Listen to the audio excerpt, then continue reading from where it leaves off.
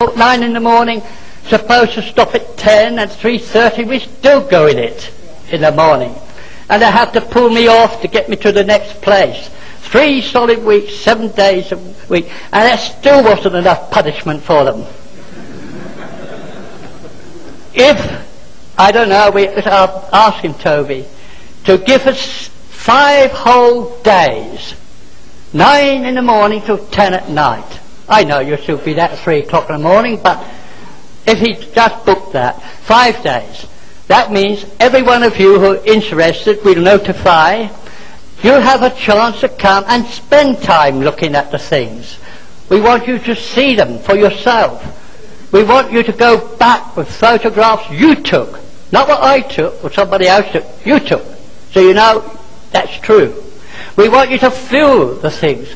We want you to film and video it so that you're satisfied that what you saw is real and not faked.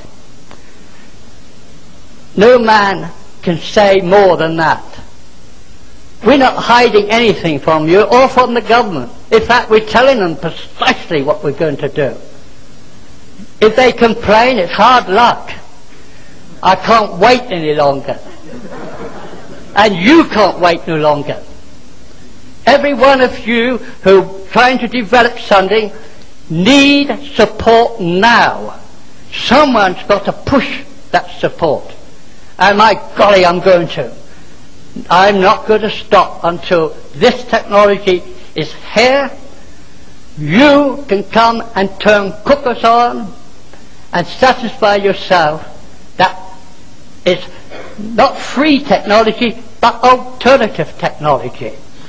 We must be careful about the words we use. If we keep saying free, we're going to be laughed at. If we say anti-gravity, we're going to be laughed at. What we must say, we think what is happening, that we are producing a gravity field around the vehicle, and because 2 lights repel, we can get away with that. But if you say it's anti-gravity, then we have 2 opposites. They will pull together. So we must be very careful how we word our statements. It's not what you think. We have to be careful. It's what other people think. I hope that I will see every one of you on the next do we have. And I don't know if John would like to say anything. Can you think of it? If not, you may ask what I can do.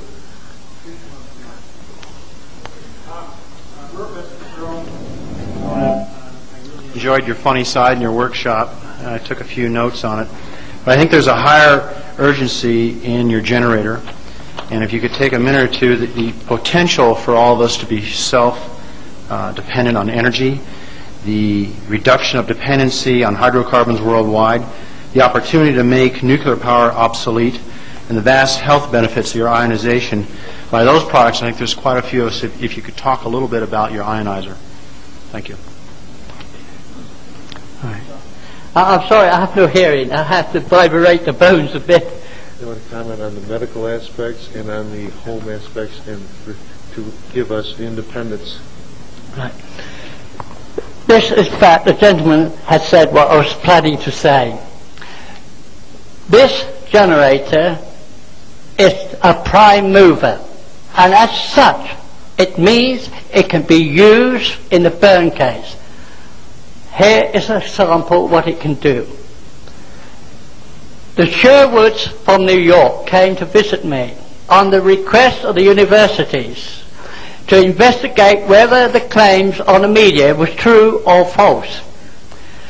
When he arrived, I arrived with my team at the hotel in London to greet him, and I was a mummy. I had 2 slits slit from my mouth. I had been in a terrible explosion. When he arrived, I told him we had to take him to the launching site right away because our team could only be together at weekends because we had to work elsewhere. So Dr. Kane had arrived. He was in the opposite side of the hotel. So we brought them all together to Starport 1, as we call it, to show him the demo 1.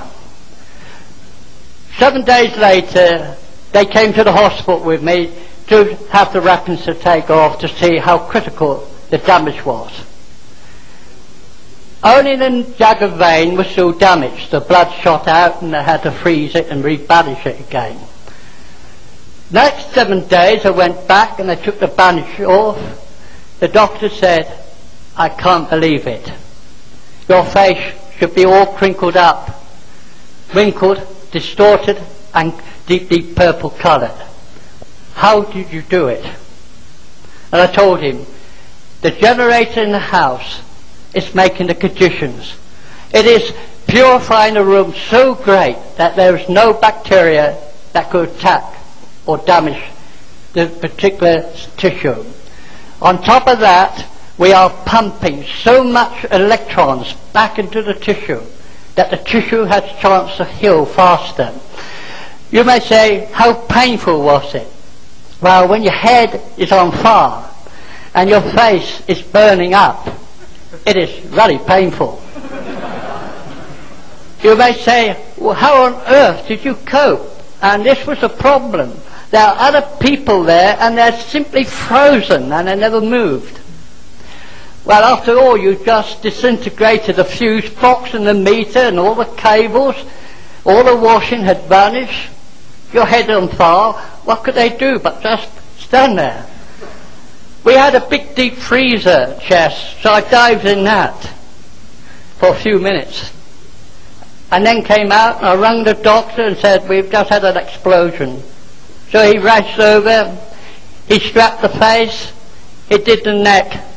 Unfortunately, he put the wrong stuff on the neck, and gangrene had set in.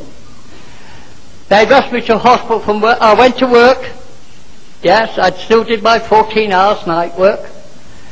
But on the 3rd day, I said to the manager, I said, "I have to go to hospital."